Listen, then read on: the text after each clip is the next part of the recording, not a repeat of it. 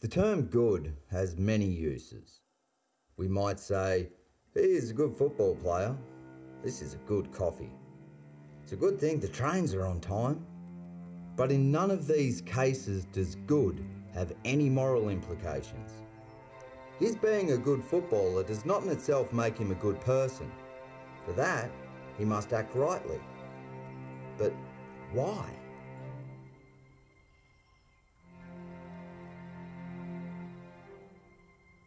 Why should I do the right thing? Some might say it's a silly question because it is simply doing what is right to do, and if something is the right thing to do, it is simply what I ought to do, and there is no more to be said. But what of the notion of being bad? Put simply, being bad is bad. Some have thought that being bad or immoral can be good for a person, especially when we can get away with it. But there are some good reasons for thinking this is false.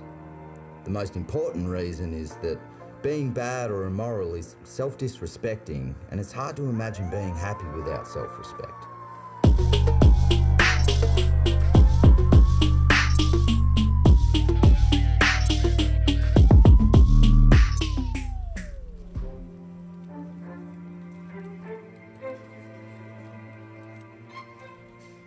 This all sounds well and good, but the puzzle pieces of self-respect, happiness, and the concept of being good do not fit together neatly. Consider the saying, if a tree falls in the forest and no one is around to hear it, does it even make a sound? If I act in a way that I deem selfless or good, even if it makes me feel good, what is it without acknowledgement?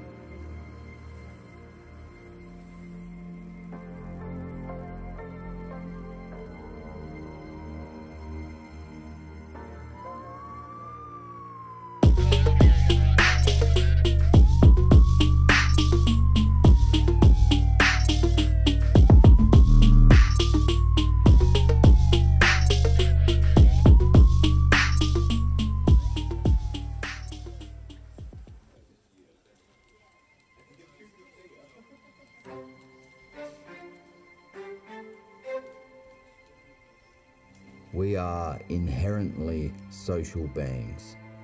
So if I clean a park or donate my time to philanthropy and no one is around to shake my hand or pat my back, how far can my self-encouragement take me?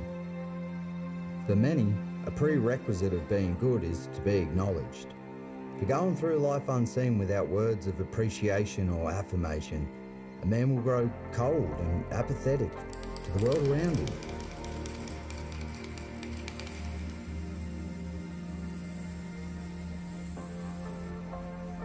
To be truly good in the world, one must also possess the ability to see the good in it too.